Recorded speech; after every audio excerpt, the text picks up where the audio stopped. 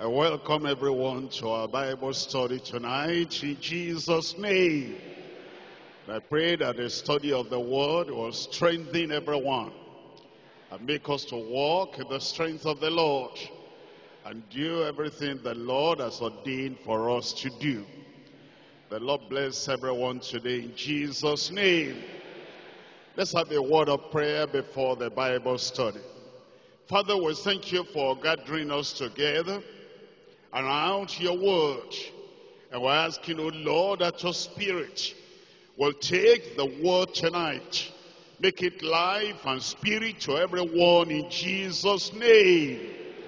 And any kind of fear, any kind of intimidation, any kind of problem, opposition that may be confronting every of your people, I pray, Lord, you drive them away in Jesus' name. Speak to everyone tonight that it is I, be not afraid. And confirm your word in every heart. In Jesus' name we pray. Tonight we're coming to the concluding verses of Mark chapter 6. That means we're looking at Mark chapter 6, verse 45, all through to verse 56. Let's read some of the verses together. In verse 45, Mark chapter 6. And straightway he constrained his disciples to get into the ship and to go to the other side before unto Bethsaida, while he sent away the people. And when he had sent them away, he departed into a mountain to pray. And when even, that is when the evening was come, the ship was in the midst of the sea, and he alone on the land. And he saw them toiling in rowing, for the wind was contrary unto them. And about the first watch of the night, he cometh unto them walking upon the sea, and would have passed by them. But when they saw him walking upon the sea, they supposed it had been a spirit, and cried out. For they all saw him, and they were troubled. And immediately he talked with them, and says unto them, be of good cheer, it is I, be not afraid. And he went up unto them into the ship, and the wind ceased. The wind must stop. And they were so amazed in themselves beyond measure, and wondered. Verse 56, and whithersoever he entered, into villages, or cities, or country, they laid the sick in the streets, and besought him that they might touch, if it were but the border of his garment. And as many as touched him were made whole. Any amen over there?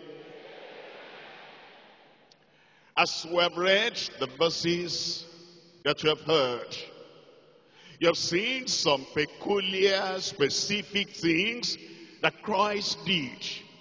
And what he said, actually, Christ proved himself to be unique in power, unique in performance, and unique in operation. That means he did what no other person ever did that came before him. And he said what no other person ever said that came before him. We must always hold that uniqueness of the Lord in our heart, that he can do as he always did what other people have never done. and that he says what other people have never said. I read it to you just now. He walked on the sea. Nobody ever did that. He turned water into wine. Nobody ever did that before him.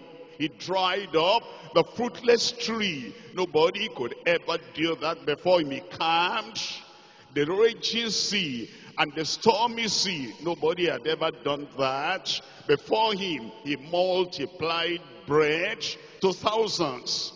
He healed all that came to him with a word. He raised the dead with the spoken word. He ruled the sea. He ruled the wind. He governed the fish of the sea. Where the fishermen had not found any fish to catch, he said, throw your net there, and he caught multitudes. And when he sent Peter to the seaside, he said, catch that fish, the money from his mouth you'll use in paying our taxes. That means Christ is distinct. Christ is different, doing what no other had ever done. He said what no other person had ever said as he walked on the sea. And the disciples saw him being in the night. It wasn't during the day. The first watch of the night. They were afraid because they thought it was a spirit. And he said what no other man has ever said, it is I. Be of good cheer, be not afraid. No man ever spoke like him. I am the way, the truth, and the life. No man cometh unto the Father but by me. Nobody ever said that. I am the bread of life. Nobody ever said that. He that eateth of me, of this bread, shall live forever.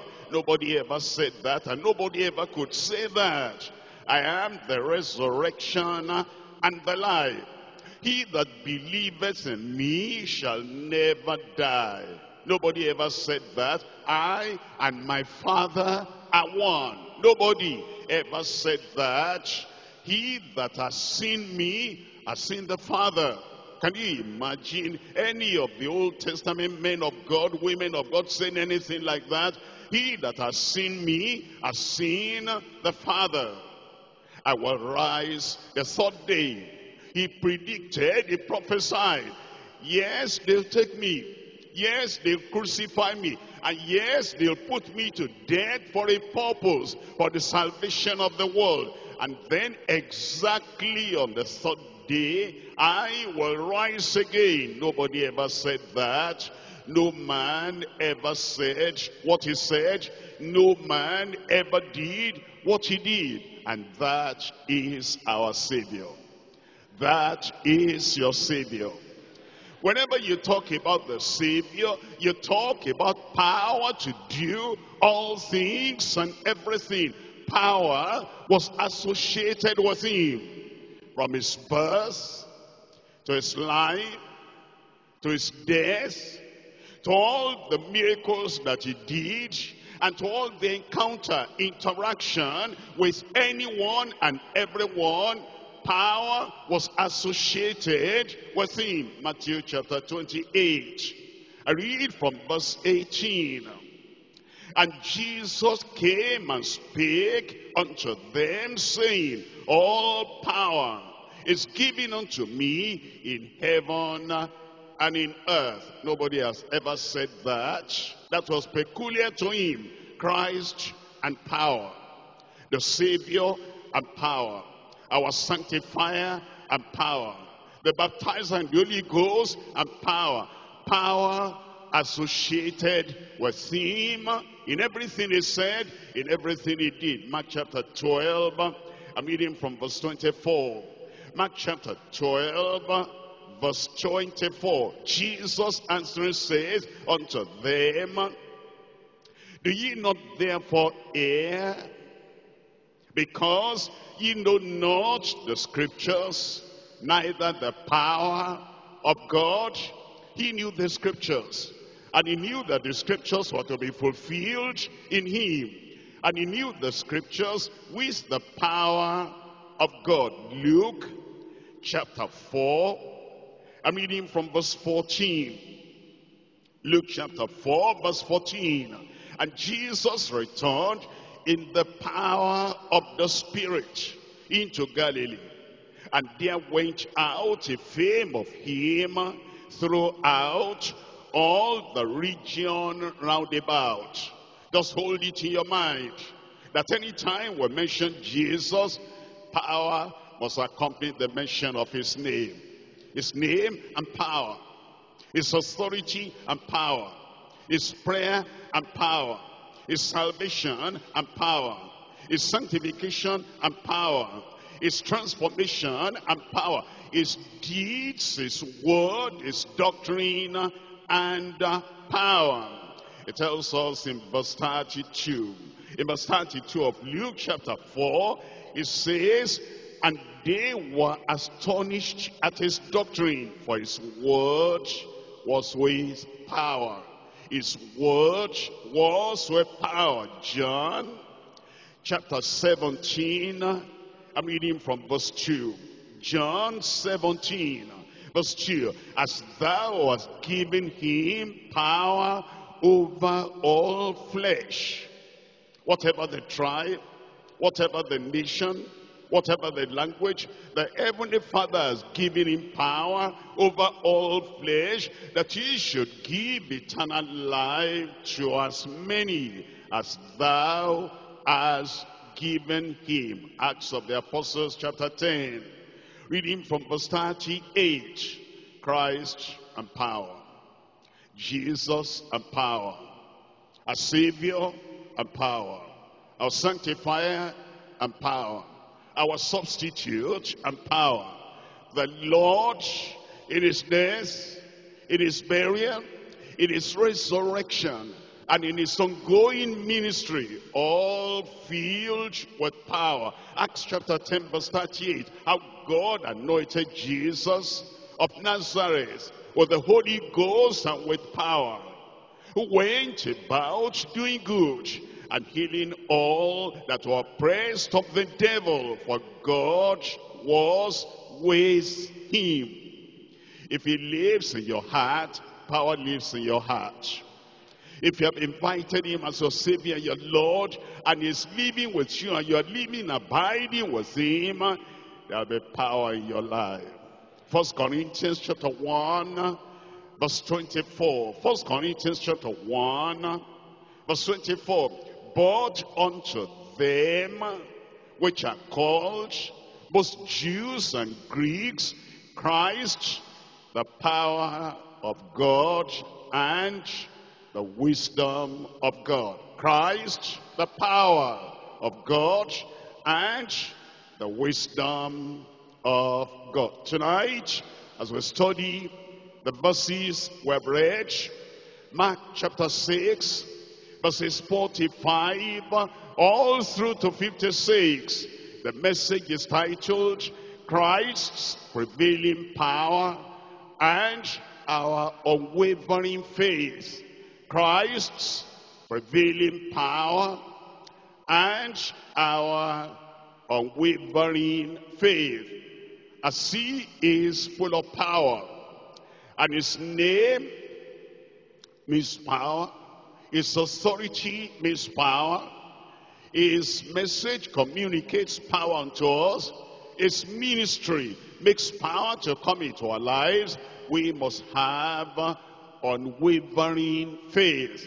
Christ's prevailing power and our unwavering faith. James chapter 1, I'm reading from verse 5. James chapter 1, verse 5. If any of you lack wisdom, let him ask of God, that giveth to all men liberally, and upbraideth not, and it shall be given him. But let him ask in faith, nothing wavering. If any of you lack salvation, let him ask. If any of you lack holiness, let him ask. If any of you lack love, let him ask. If any of you lack blessing, let him ask. If any of you lack any spiritual gift, let him ask of God, that giveth to all men liberally, and upbraideth not. It shall be given him. It shall be given unto you. It shall be given unto you. But let him ask in faith, nothing wavering. Christ's prevailing power and our unwavering faith. As we look at Mark chapter 6 tonight, there are three things we're looking at as we divide the verses to three parts. Number one, his conquering power over uncommon tempests. His conquering power over uncommon tempests. Number two, our causeless panic with unnecessary torment. The panic, the fear, the fright, the anxiety, the worry that we manifest unnecessarily. Our causeless panic with unnecessary torment. Number three, the compassionate people with unwavering trust. As they saw him come to their community, they went everywhere bringing people who have needs in their lives, bringing them to Christ. They were compassionate. They were considerate. They were sympathetic. And when they saw Jesus, the solution to every problem, they went forth and brought all the people to him because they had unwavering trust in him. The compassionate people with unwavering trust.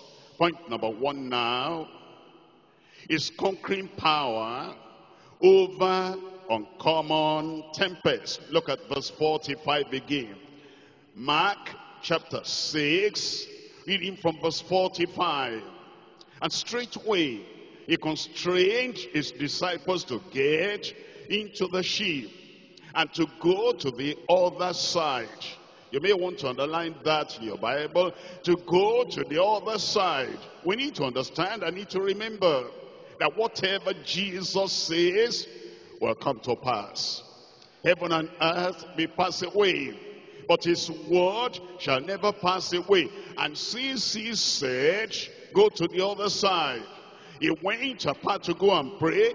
I'll meet you on the other side. He must meet you on the other side.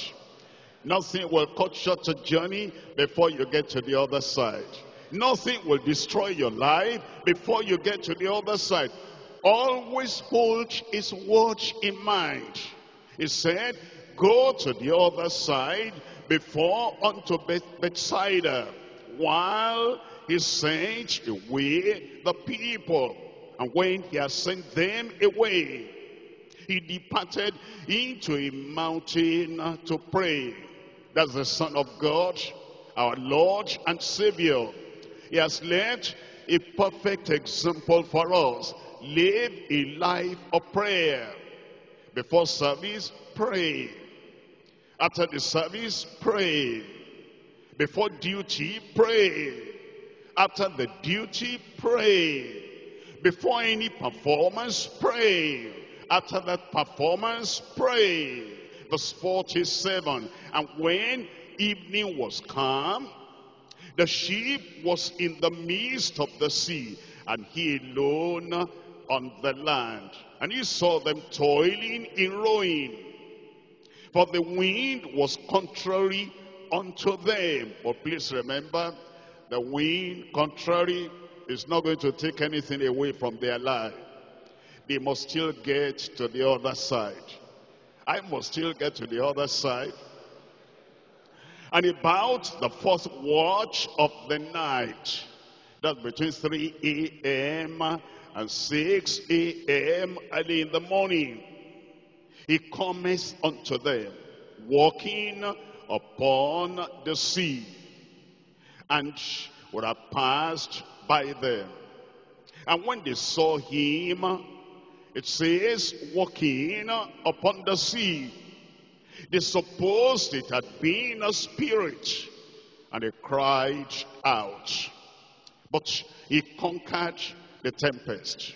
He conquered the storm. He walked on the stormy sea. His conquering power over uncommon tempests. We see three things there. Number one is personal prayer. His personal prayer. He depended so much upon the Father. He depended so much upon God. He prayed all the time. His personal prayer. Number two, we'll see his prevailing power over the sea, over the storm, over any challenge and every challenge. His prevailing power. Number three, our promised privilege. Our promised privilege. Look at number one there. That is his personal prayer. We're reading here from verse 46. And when he had sent them away, he departed into a mountain to pray. That was a lifeline. That was the reason and the basis and the foundation of his constant power. He prayed. He prayed. Tells us in Mark chapter 1, verse 35. Mark chapter 1, verse 35. And in the morning, rising up a great while before day, he went out and departed into a solitary place where he could have quietness, where he could pray and talk to the Father without any distraction. He departed into a solitary place and there prayed. And there prayed his personal prayer. And that's an example for you and for me, that our lives should be marked with praying. Praying every time. Praying without ceasing. Praying with faith, with unwavering faith. Never allowing any day to pass without waiting upon the Lord and praying. Luke chapter 18. Luke chapter 18, I'm reading from verse 1. And he spake a parable unto them to this end, that men ought always to pray like he did. Always to pray like they saw him always praying, and not to faint, saying, there was in a city a judge which feared not God, neither regarded man. And there was a widow in that city, and she came unto him, saying, avenge me of mine adversary. And he would not for a while, for a time, for a season, but afterward, he said within himself, though I fear not God, nor regard man, yet because this widow troubleth me, I will avenge her, lest by a continual coming she weary me. Here the Lord told this parable to make us understand importunity in prayer is important. Constancy in prayer is important. Continuity in prayer is important. We shouldn't miss our privilege of praying, thinking, I've asked, I've not received, ask again. I've demanded, I've not got, demand it again. I held on to the promises I didn't receive. Keep on holding to the promise. And the Lord said in verse 6 here, what the unjust judge says, and shall not God avenge his own elect, which cry day and night, which pray day and night, which intercede, pray day and night before him, though he bear long with them. I tell you that he will avenge them speedily. He will avenge them speedily. The Lord will answer your prayer in Jesus' name.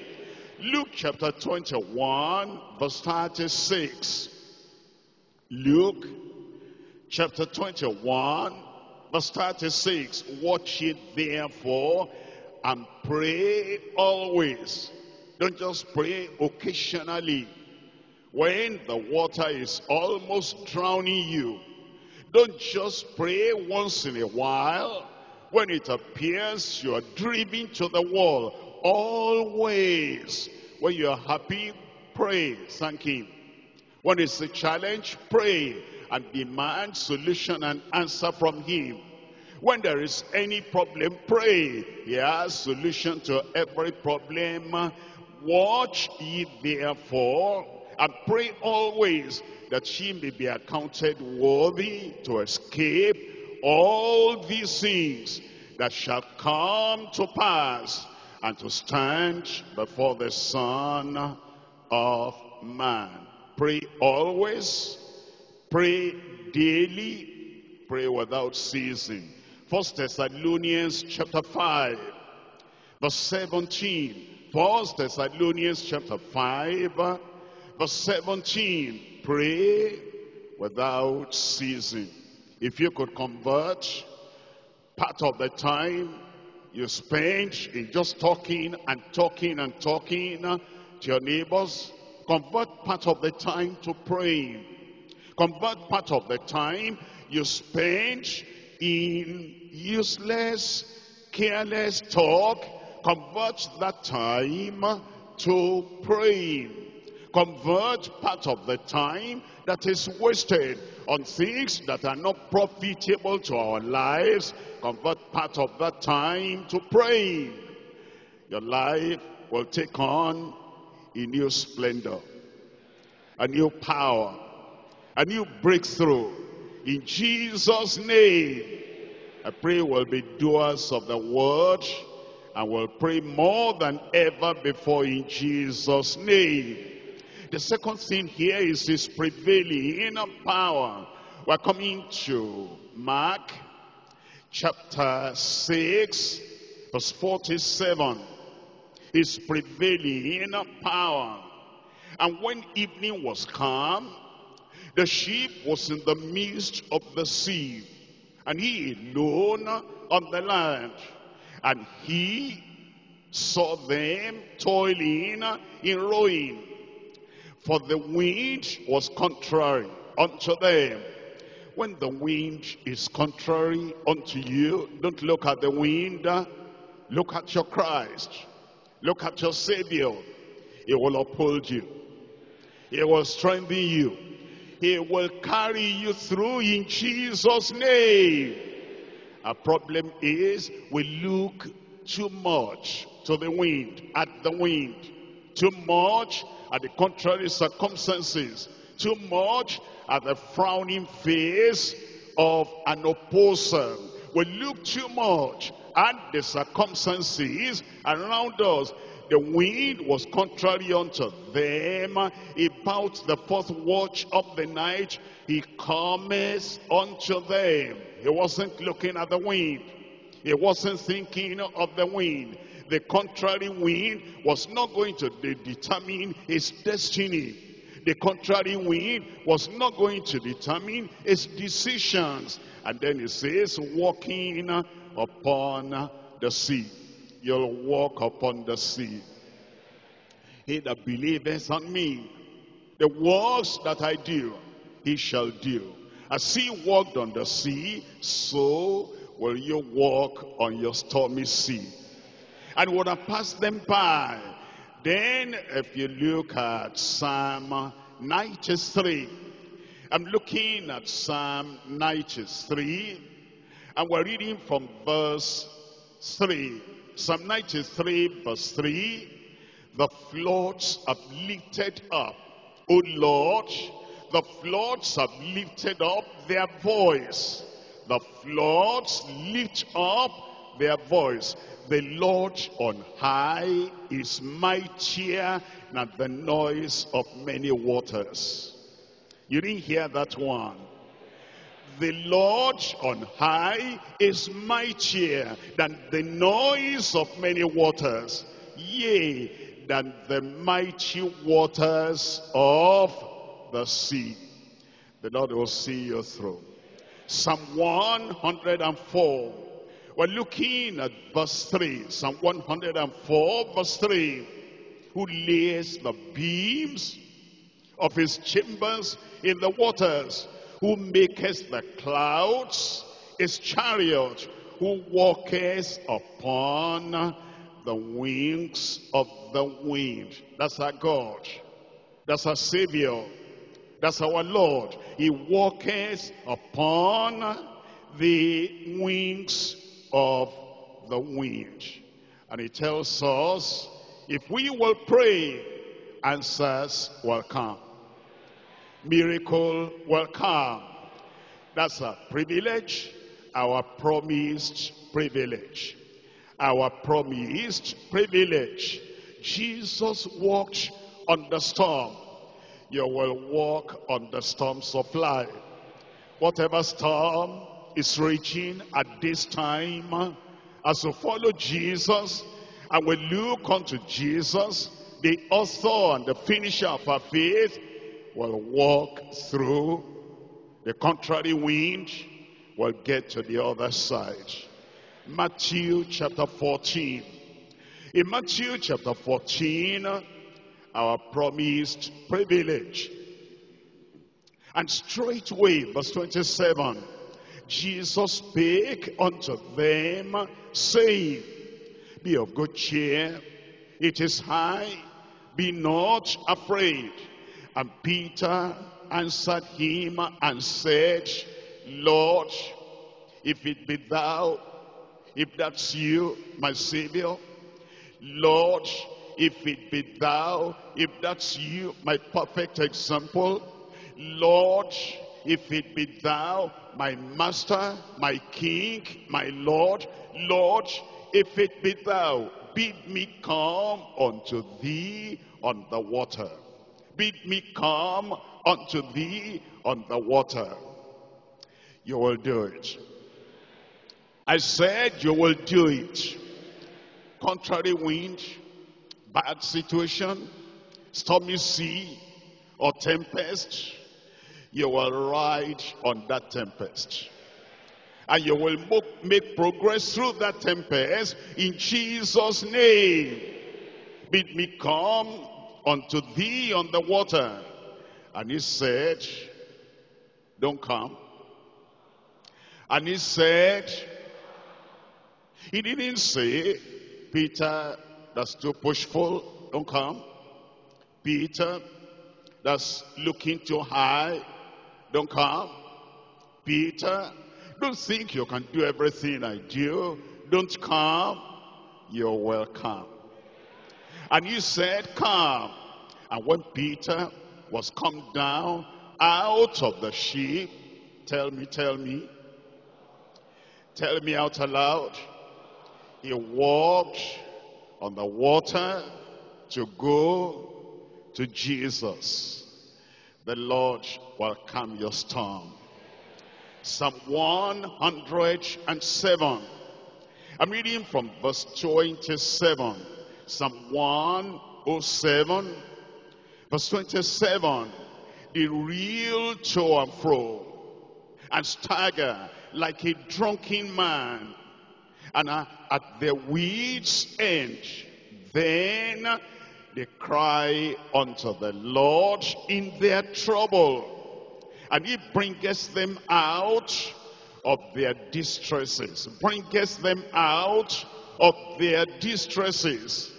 He maketh the storm a calm. I'm going to read that again. He maketh your storm a calm, so that the waves thereof are still. Then are they glad because they be quiet. That tempest will be calmed in your life. So he bringeth them unto their desired haven. He bringeth them unto their desired haven. From tonight, you are entering your place of quiet and rest in Jesus' name. Point number 2 now, our causeless panic with unnecessary torment. We're coming to Mark chapter 6. Mark chapter 6. I'm reading from verse 49. Mark chapter 6 verse 49. But when they saw him walking upon the sea, they supposed it had been a spirit. They supposed it had been a spirit. Many times we get into trouble because of our supposition. I see that person and I look at his posture, I look at his body language, and because of my supposition, I make a conclusion. And it's the conclusion that troubles me. It's not the person.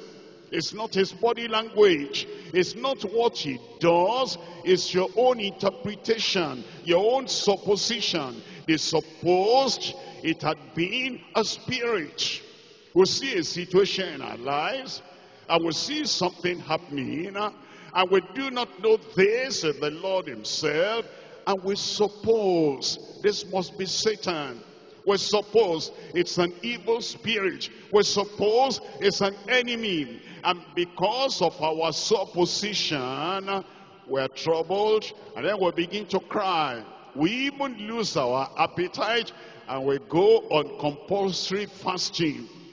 Because they supposed it had been a spirit, they cried out.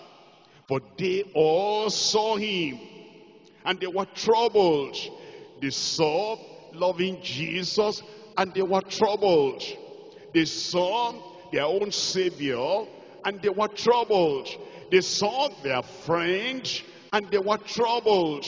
And they saw the one that the Father sent to them to take them to the other side and to take them to heaven, and they were troubled. He wasn't the cause of their trouble. Their supposition was the cause of their trouble. How many times in our lives, as we look at things happening, and we look at actions and activities of people, and then we think, we suppose that this is what is going on, then we become afraid. Your fears will be cancelled in Jesus' name. For they all saw him, and they were afraid, and immediately talked with them, and says unto them, be of good cheer, change your mind, change your thinking, turn away from that supposition. Be of good cheer. It is I, be not afraid.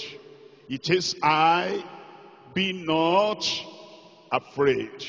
Have you heard? I said, did you hear?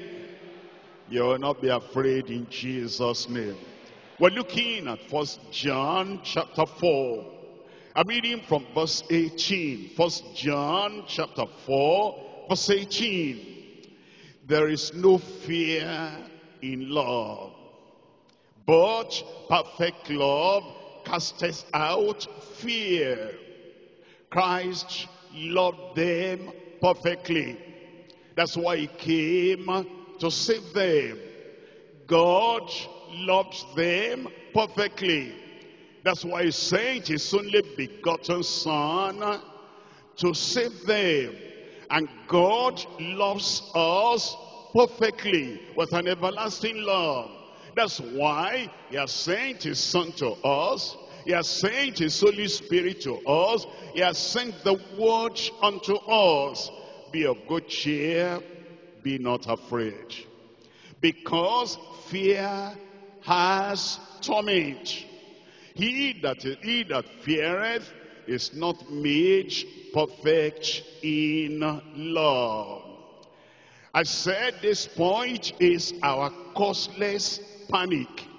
The panic that ought not to be. The fear that ought not to be. Our causeless panic and unnecessary fear. We're looking at Psalm 53.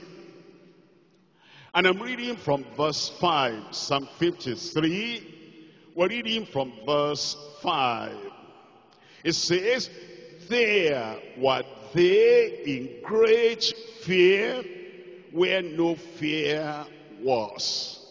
No reason for the fear, no root for the fear, and no consequence even of the fear. Where no fear was, there were they in great fear. Let me show you some illustrations. We're looking at 2 Kings chapter 6. 2 Kings chapter 6. In great fear when the fear is unnecessary. In great fear when the fear is causeless. In 2 Kings chapter 6, reading from verse 14. 2 Kings chapter 6, verse 14. Therefore sent he thither horses and chariots and a great host, and they came by night, and they compassed the city about. That's the king of Syria sending chariots, horses, soldiers around the city where Elisha was. He did that by night, and so when they woke up in the morning, they were already on attention there. Verse 15. And when the servant of the man of God was risen early and gone forth, behold, an host compassed the city, both with horses and chariots. And he and his servant said, alas, my master, how shall we do? Panic, fear, torment. Because of what he saw, the Lord will open our eyes. Verse 16, and he answered, fear not. Elisha saw what he didn't see. He only saw the physical. He only saw the chariots and the horses coming from the king of Syria. Elisha saw beyond. You will see beyond. You see the Prince of Peace. You see the Prince of Power. You'll see the Lord Jesus Christ. All the causeless panic in your life will vanish away in Jesus' name. And he said, fear not, for they that be with us are more than they that be with them. You believe that? Greater is he that is in you than he that is in the world. They that be with us, he that is with you is greater than he that's in the world, in Jesus' name. And Elisha prayed and said, Lord, I pray thee, open his eyes that he may see. And the Lord opened the eyes of the young man, and he saw. And he saw. I will see. And he saw. I said, I will see. And behold, the mountain was full of horses and chariots of fire round about Elisha. All those chariots and horses of fire around you, they'll not allow the enemy to get near in Jesus' name. Let me show you something very important. Please pay attention. In Deuteronomy chapter 2. Deuteronomy chapter 2, actually the whole of Deuteronomy is a repetition of the history of the children of Israel since they came out of Egypt until the time they almost entered into the land of Canaan. And now, as Moses rehearsed the history, he gives us revelation that if the people who were afraid, if they had heard, they would not have been afraid. Look at this, Deuteronomy chapter 2. I'm reading from verse 8, and I'm reading from verse 9. Chapter 2, verses 8 and 9. It says, and when we passed, this past tense is recounting the history of the children of Israel. And when we passed by from our brethren, the children of Esau, which dwelt in Seir, through the way of the plain from Elam and from Ezion-Geber, we turned and passed by the way of the wilderness of Moab. Think about that. We passed by the way of the wilderness of Moab. Verse 9, and the Lord said unto me, distress not the Moabites. Distress not the Moabites, neither contend with them in battle. Look at Moab. Don't touch them. Don't contend with them. Don't fight them. Don't distress them. For I will not give thee their land for a possession.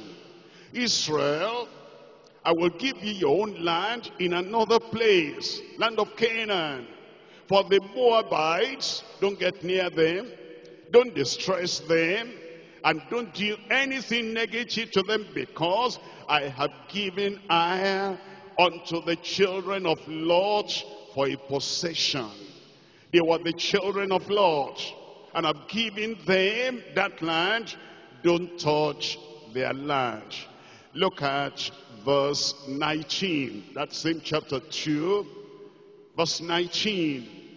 It says, and when thou comest nigh over against the children of Ammon, distress them not, nor meddle with them, for I will not give thee the land of the children of Ammon, any possession, because I have given it unto the children of Lot for a possession. Moab and Ammon were children of Lot, and their descendants were the Moabites and the Ammonites. And as the children of Israel were passing through, the Lord said, don't touch their land, don't distress them, and don't do anything negative to them. I will not give you their land. But now, let's see what happened. Numbers chapter 22. What we read in Deuteronomy actually took place before this time, because as I told you, it's a recounting of the history of the children of Israel you have in Deuteronomy. But now, Numbers chapter 22, verse 3. And Moab was so afraid, unnecessary fear. Moab was so afraid, terribly afraid. Moab did not know that God had told the children of Israel, don't touch their land, don't fight with them, don't distress them. I've given them their land. I'm not going to give you any possession of their land. Moab was ignorant of that. And because of that ignorance, there was causeless panic, unnecessary fear, unnecessary torment. Verse 3, and Moab was so afraid of the people because they were many. And Moab was distressed. His own supposition distressed him. His own assumption distressed him. It wasn't God distressing them, not the children of Israel distressing them. It was what they supposed might happen. It says Moab was distressed because of the children of Israel. And Moab said unto the elders of Midian, now shall this company lick up all that around about us. No, not at all. They couldn't do that. The Lord had warned Moses And I told Moses, and Moses will obey, that they shouldn't touch the land of the Moabites. But he said they would lick us up as the ox licketh up the grass of the field. And Balak, the son of Zippor, was king of the Moabites at that time. And he sent messengers, therefore, unto Balaam, the son of Beor, and to Pethor, which is by the river of the land of the children of his people, to call him, saying, Behold, there is a people come out from Egypt. Behold, they cover the face of the earth, and they abide over against me. Against me. They want to fight against me. I can see them preparing. They're going to lick up the land. No, not at all. This is your supposition. Unnecessary panic, causeless panic. Come now, therefore, I pray thee, cause me this people, for they are too mighty for me. By adventure I shall prevail, that we may smite them, and I may drive them out of the land. For I know that he whom thou blessest is blessed, and he whom thou cursest is cursed. You see that? It was unnecessary. And there wasn't anything warranting their calling. Balaam, your property is secured. The Lord is going to protect you. And is going to protect your family. And is going to protect everything you have. We don't need to panic and be afraid. If I don't do something now, what are you doing something about? The Almighty God has already done something about that. No evil hand will touch you. That's why eventually, because of that fear, because of that panic, that's why Balak sent for Balaam, because of personal torment, self-imposed torment, self-imposed distress. That's why he sent for them. And then Balaam came for the errand. Deuteronomy chapter 23. Deuteronomy 23, I'm reading here from verse 3. An Ammonite or Moabite shall not enter into the congregation of the Lord. Why? Because of the unnecessary fear that made them to call Balaam to come and curse the people of God. Unnecessary panic, causeless panic, that led them to confusion, that led them to conflict, that led them to unnecessary fight, because of the torment of their supposition. And eventually now the Lord said, because I was trying to protect them, defending them. And I told Israel already, don't destroy them, don't touch their land. And they went forth to do what they shouldn't do. And they wanted to destroy Israel while I was protecting them. An Ammonite, a Moabite shall not enter into the congregation of the Lord, even to the 10th generation. Shall they not enter into the congregation of the Lord forever? Because this is not the will of God. This is their own making, because they met you not with bread and with water in the way when ye came forth out of Egypt, and because they hired against thee Balaam. They shouldn't have done that. Nothing to fear. And yet they were unnecessarily afraid, and they hired Balaam. Because of hiring Balaam, when they shouldn't have done that, they will not enter into the congregation of the Lord.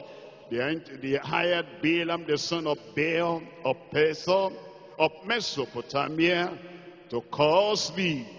Nevertheless, the Lord thy God will not hearken unto Balaam. The Lord thy God will not hearken unto Balaam. The curse causeless shall not come. The yoke causeless shall not come. The oppression causeless shall not come. Here the children of Israel were going on. And they were not going to touch Moab or Ammon. And they were going to respect their property and their person. They had no intention of doing any evil to them. And therefore there should be no fear. And then they went to pay a large amount of money. They promised they were going to put in the coffers of Balaam just to destroy those people. Nobody will destroy you. Nevertheless, the Lord thy God will not hearken unto Balaam, but the Lord thy God turned, tell me, the Lord thy God, tell me, are you not excited about what the Lord is doing for you? Tell me, turned the curse into a blessing unto thee, because the Lord thy God loved thee. Amen.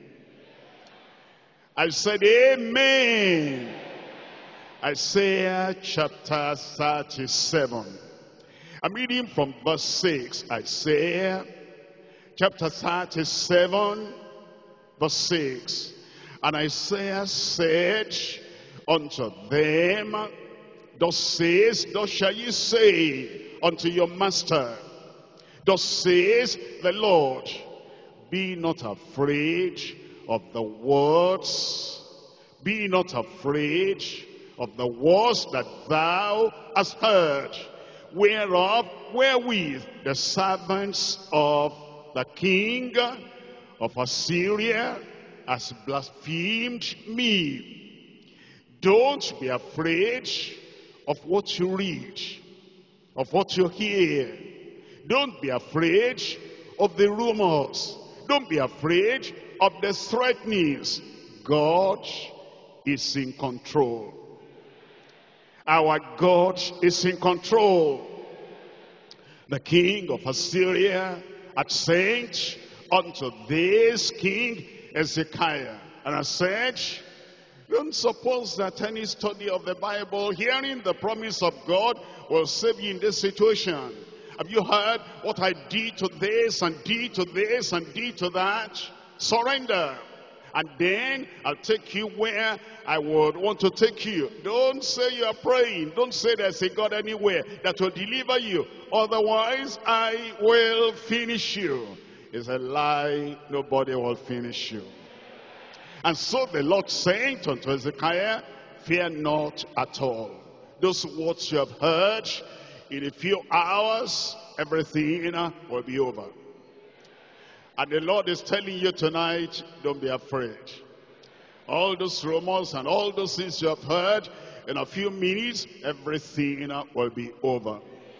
Look at verse 36. Verse 36, then the angel of the Lord went forth and smote in the camp of the Assyrians 185,000.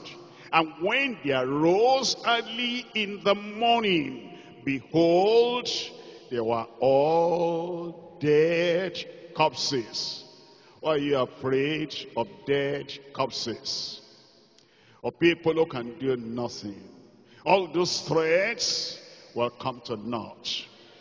Verse 38, in verse 38, and it came to pass, as he was worshipping in the house of Nisroch his god, that Adramelech and Sharezer his sons smote him with the sword, and they escaped into the land of Armenian, and Esarhaddon his son and his son reigned in his stead. Thank God you have escaped. Isaiah chapter 51. I'm reading from verse 7. Isaiah chapter 51, verse 7. Hearken unto me, ye that know righteousness, the people in whose heart is my law. Fear ye not. Fear ye not. Fear ye not the reproach of men, neither be ye afraid of their revilings. Look at verse 12.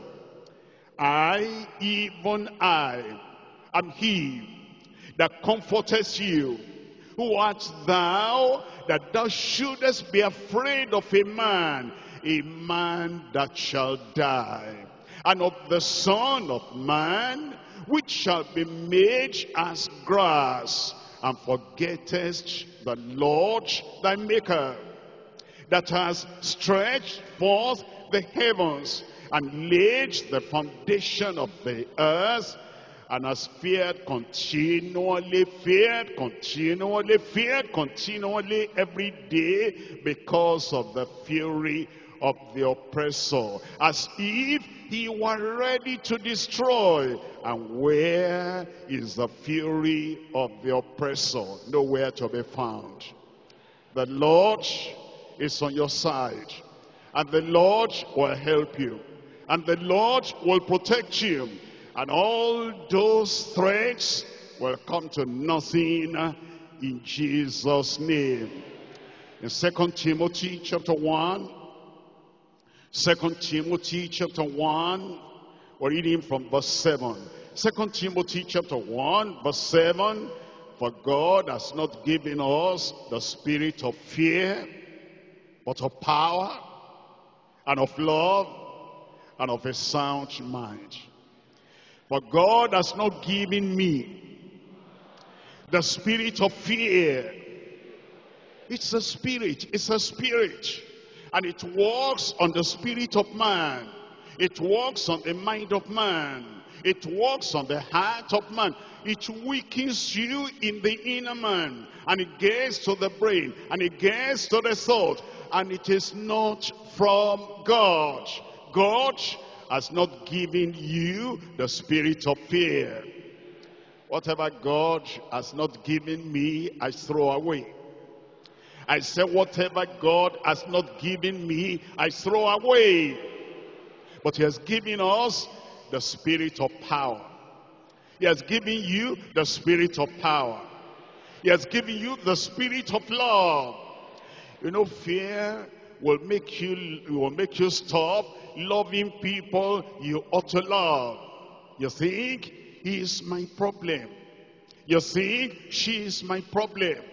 You think she is the one not making my business to prosper. And instead of loving her, loving him, you want to do something against her. Before she destroys me, let me destroy her. That will not be your Lord. He has given us the spirit of love and of a sound mind. I will not be afraid. The Lord has destroyed everything and all the spirit that will cause unnecessary fear in your life, in Jesus' name. You will not run from your husband's house because of unnecessary fear. You will not run away from the city because of unnecessary fear. You will not abandon the worship of God because of unnecessary fear. You know what the devil wants to do? He wants to detach you from the source of power, so that when you are out from the source of power, then he can handle you very well. He brings the fear to make you run. You will not run away from your God. You will not run away from your Redeemer. And no fear will detach you from the Lord in Jesus' name. Hebrews chapter 2 verse 14. Hebrews chapter 2 verse 14. For as much then as the children are partakers of flesh and blood, he also himself likewise took part of the same, that through death he might destroy him that had the power of death, that is the devil, and delivered them who through fear of death were all their lifetime subject unto bondage. You will not be in bondage anymore in Jesus' name. Hebrews chapter 13, verse 5. Hebrews chapter 13, verse 5. Let your conversation be without covetousness. Be content with such things as ye have. For he has said, I will never leave thee, nor forsake thee, so that we may boldly say, the Lord is my helper, and I will not fear what man shall do unto me. Verse 6, everybody, 1, 2, 3, go.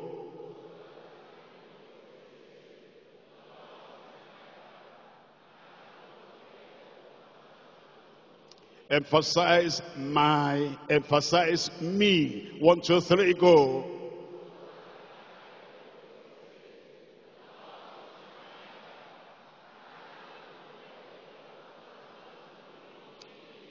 And emphasize is at the present moment, today, in your present life. He is your helper. Verse 6, 1, 2, 3, go.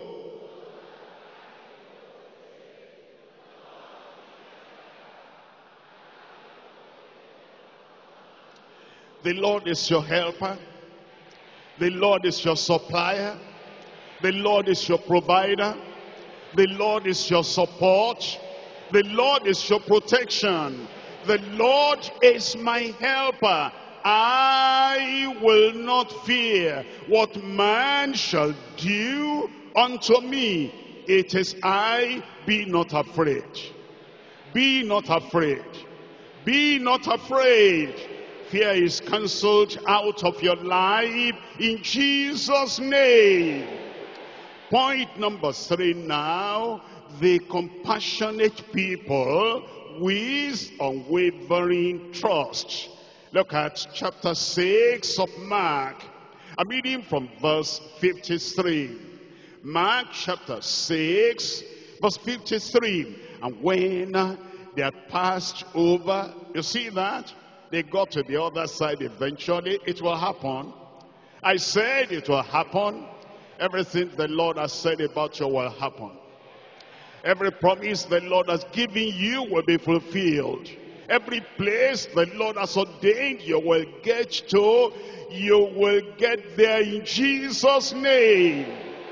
And when they had passed over, they came into the land of Gennesaret and drew unto the shore. And when they that were come out of the ship, straightway they knew him. They knew him. They knew him. They knew he has come. And tonight he has come. Where 2 or 3 are gathered in my name, there I will be in the midst of them. They knew him. The Redeemer has come. They knew him, the Savior has come. They knew him, the healer has come. They knew him, the deliverer has come. They knew him, the one that never lost any battle has come. They knew him, the solution to every problem has come. As you are today, you will know he's there by your side. He will never leave you. He will never forsake you. And he has given you his name. And whatever you ask in that name tonight, he has done it already. Look at verse 55, and they ran through that whole region round about, and began to carry about in beds those that were sick. And where they heard he was, and whithersoever he entered, he has entered our church auditorium.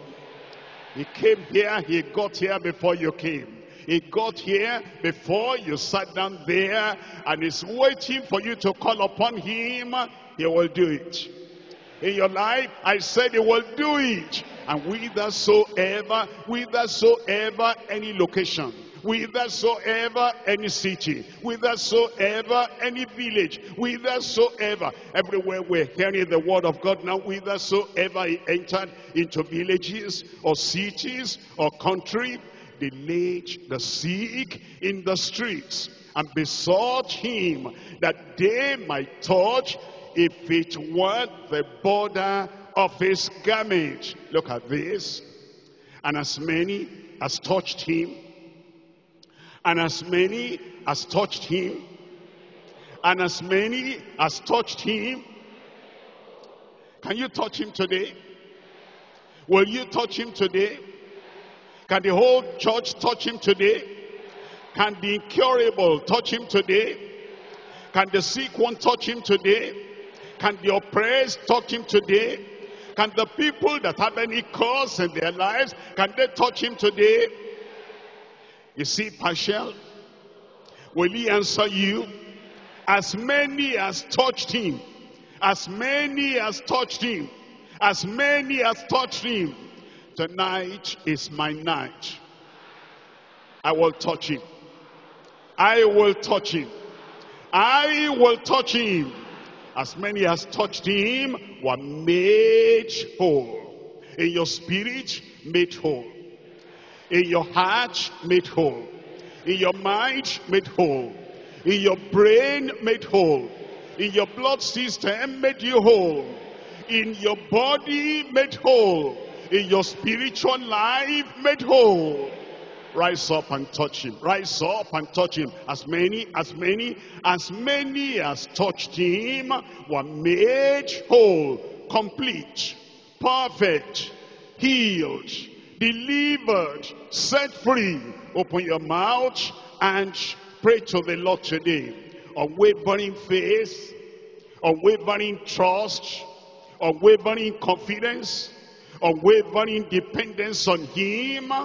Touch him and be made whole. His Savior, touch him and be saved. His Sanctifier, touch him and be sanctified. His Deliverer, touch him and be delivered. It's the one that casts out every form of fear. Touch him and be fearless. Fearless in your soul, fearless in your mind. There is nothing, absolutely nothing to fear. Unnecessary fear. Unwarranted fear. Causeless fear. Drive the fears away. How are you going to fear a fellow believer? There's nothing to fear in a fellow believer.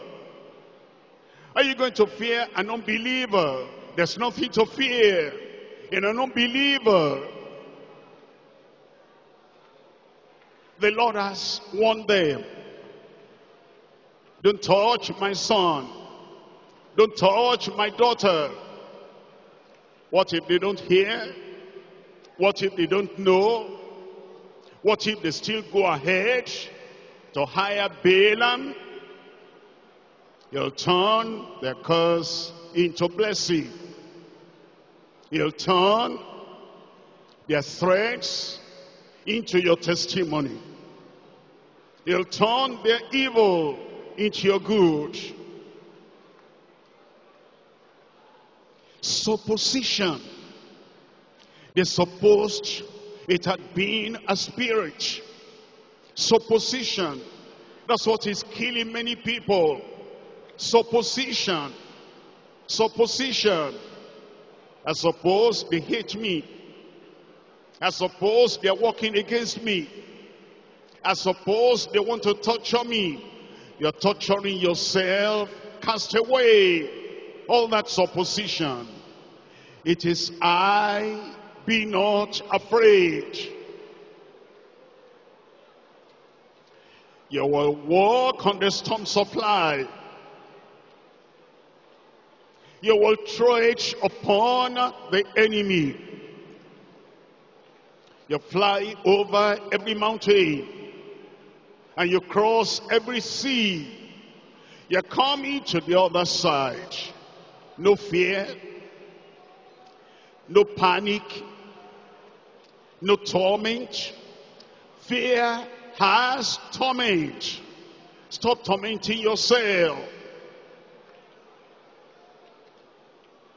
Don't destroy yourself by fear. Don't detach yourself from the Savior because of fear. Fear causes depression. Fear causes panic. Fear causes confusion. Fear causes wrong action. Fear causes running away from your blessing.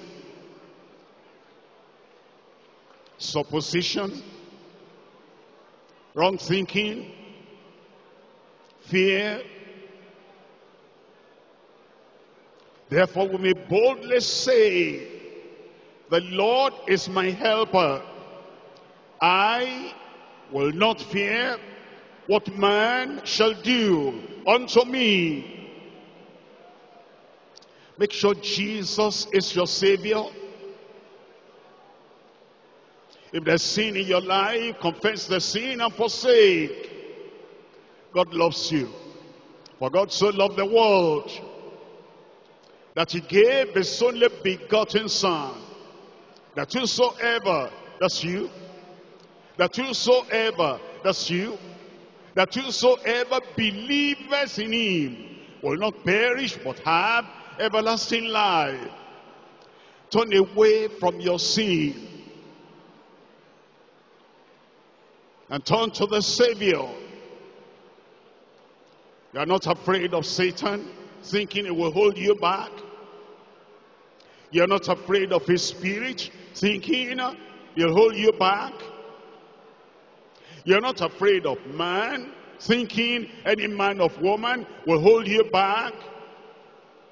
You are not afraid of Jesus, whether he will receive you or not. Whosoever comes to me, I will in no wise reject. Tell him you accept him as your Savior. Tell him you believe he died for you. And he rose again for your justification. Call him your Savior. Call him your Savior. Call him your Savior. And he will say, and whosoever shall call on the name of the Lord shall be saved. Whosoever, anywhere, anytime. They knew him as a Savior. And so they brought needy people unto him. Bring yourself to him today, his Savior. Bring yourself to him today, he's your justifier. Bring yourself to him today, he'll forgive all your sin. And as many as touched him, as many as believed him, were made whole. They were forgiven. They knew him. We know him as our sanctifier. Come to him, he'll purify you. Come to him, he will sanctify you. Come to him, he'll destroy that Adamic nature. He'll take away the stony heart and give you a heart of flesh. Come. Tell him. So we may boldly say, the Lord is my sanctifier, and he will sanctify you.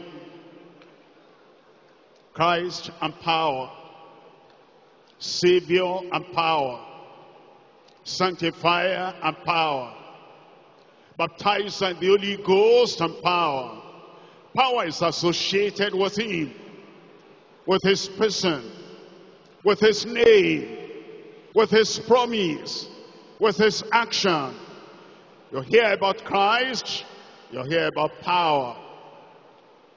And you shall receive power. After that, the Holy Ghost has come upon you,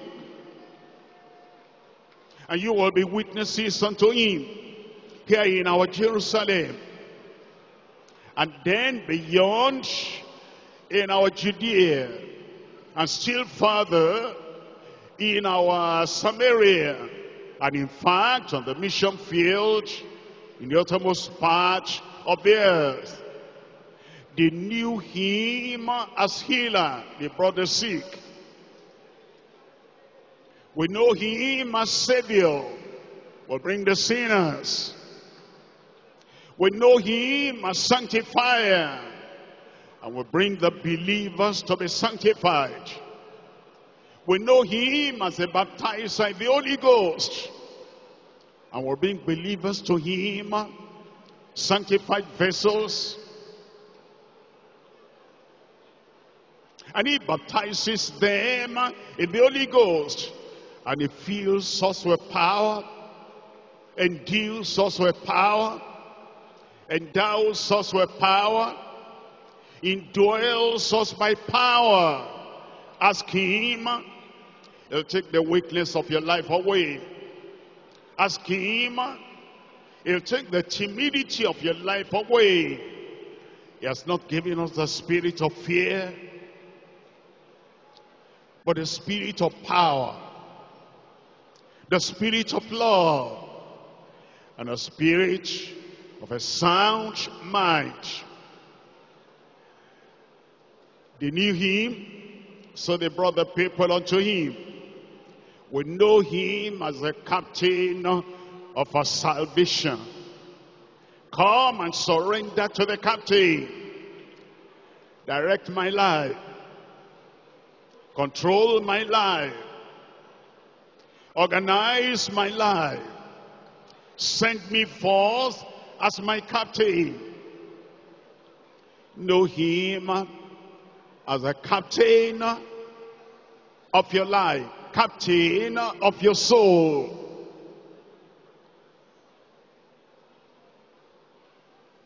Know him as a shepherd. The Lord is my shepherd. Bring all needs in your life unto him. The shepherd, he'll supply all your needs according to his riches in glory by Christ Jesus. Touch him with unwavering faith. Touch him with undiminished confidence. Touch him.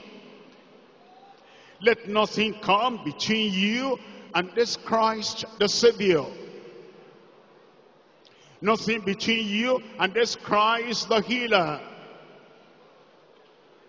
Nothing between you and this Christ our sanctifier. Nothing between you and Christ the baptizer in the Holy Ghost.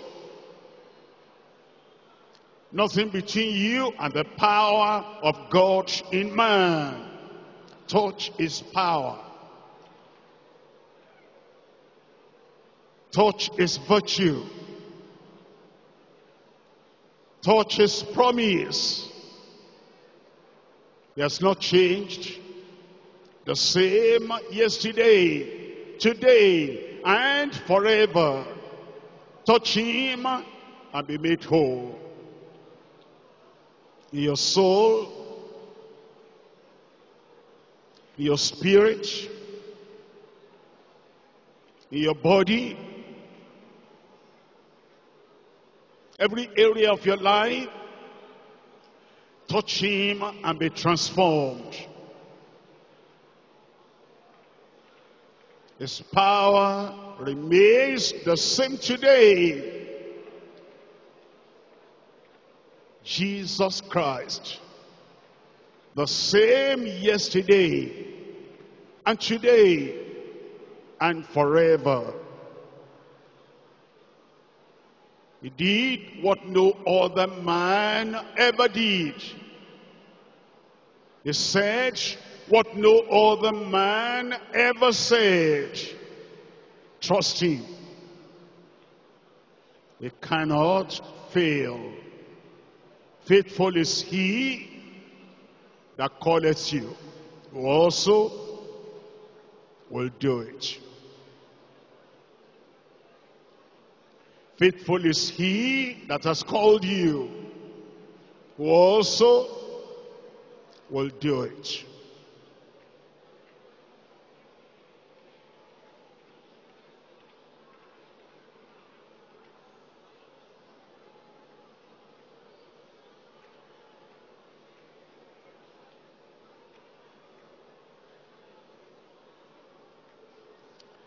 Don't go back home the same today.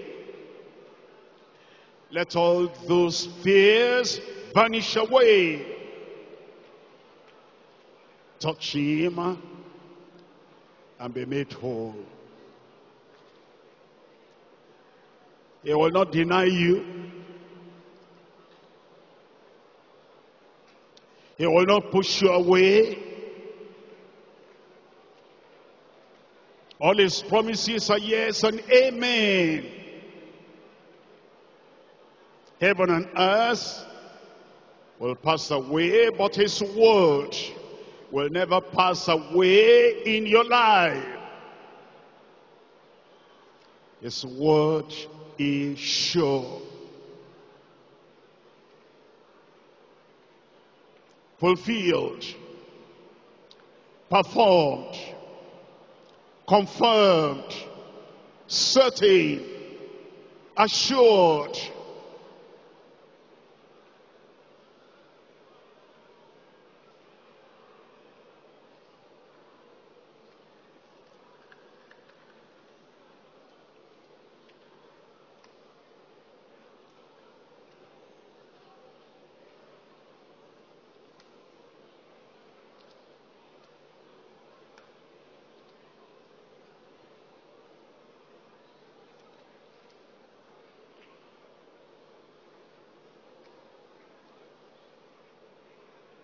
Trust him unwaveringly.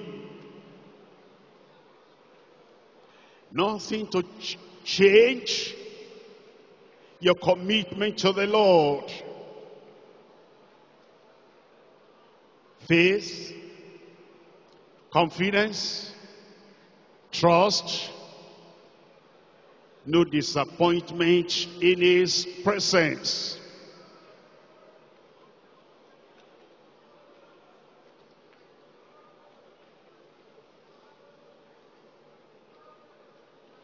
In Jesus' name we pray. An unwavering amen. A confident amen. You will never be the same again. Say this after me. I now boldly say, the Lord is my helper. The Lord is my Savior. The Lord is my sanctifier. The Lord is my power. The Lord is my shepherd. The Lord is my supplier. The Lord is my support. The Lord is my helper. I will not fear. I will not fear. I will not fear. I will not fear. I will not fear. What neighbors shall do unto me, what sinners can do unto me, what man shall do unto me, what economy shall do unto me. The Lord is your helper. You will not fear what man shall do unto you. Are you there? Where are you? Father, in Jesus' name, we thank you because you have revealed your might to us tonight. That, Lord, as you have said, go over to the other side. I'll meet you there. I'll be with you there. We'll get to that other side. Everything you have ordained for us in life. Even before we came into this world. And you said, we'll get to that side by redemption, by salvation, by transformation, by your mighty power. Lord, we know assuredly tonight we will get there in Jesus' name. Every promise you have given us since we came into the kingdom, and every pronouncement you have made since we came into the kingdom, to get to the other side, the side of divine appointment. We thank you for the assurance tonight. We're getting to that divine appointment. Nothing will detach us from the fulfillment in Jesus' name. Any storm that arises is child's play. Any storm that arises is camouflage of the evil one. It's counterfeit. It doesn't have any root. It doesn't have any calling from heaven. And so every storm in every life, I cancel you in Jesus' name. And Lord, we'll see you walking on the storms of our lives. And you call us like you called Peter, come. You bid us come, we come out of the boat. We come out of the fear of man. We come out of screaming and crying. And we put our feet by faith on every storm in our lives in Jesus' name. Lord, you and us were on the victory side. And as we both walk on the storms of our life, we get back to the boat. There's calmness, there's rest, there's peace in Jesus' name. Peace in your brain, peace in your mind, peace in your family, peace in your profession, peace at school, peace at college, peace in church, and peace in your family in Jesus' name. And as we come anywhere, everywhere, and we touch you, healing in the touch, deliverance in the touch. I want you to picture Jesus in front of you now, touching, touching, touching. Be healed in Jesus' name. And now everyone that touches us with Christ in us will receive the healing and deliverance as well in Jesus' name. You are blessed, remain blessed. You are delivered, remain delivered. You are healed, remain healed. Goodness and mercy will follow you all the days of your life in Jesus' name. Anytime there's any challenge at home, at work, take a little time apart, touch him, call him, everything will be over. Lord, confirm your blessings upon everyone tonight. And let everyone go back home with their testimonies in Jesus' name. We thank you because we know you have answered. In Jesus' name we pray.